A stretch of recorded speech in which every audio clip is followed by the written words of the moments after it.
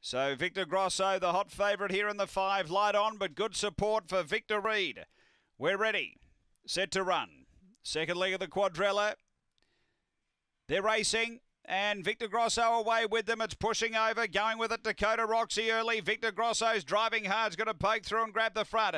So Victor Grosso to the back, away by 3 to Jack's Cade. 2 away, Victor Mikey. Then came Dakota Roxy and well back Victor Reed and Occipital Eyes. But it's Victor Grosso down the back, out by 5. Jack's Cade doing the chasing, and behind those Dakota Roxy. Then Victor Mikey, but turning for home. And Victor Grosso clear, going well from Jack's Cade. And Victor Grosso won it easily. Second, Dakota Roxy. Third, Jack's Cade, and Victor Reed got going at the end.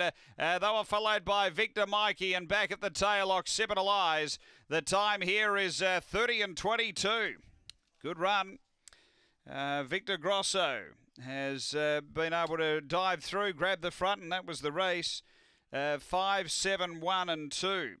Number 5, Victor Grosso for Tony Rasmussen. Second to 7, Dakota Roxy for Colin Symes. Third to 1, Jack's Cade for Neil Mann. And fourth to 2, Victor Reed. It's 5, 7, 1, 2, fourth after race number 6 here at Angle Park.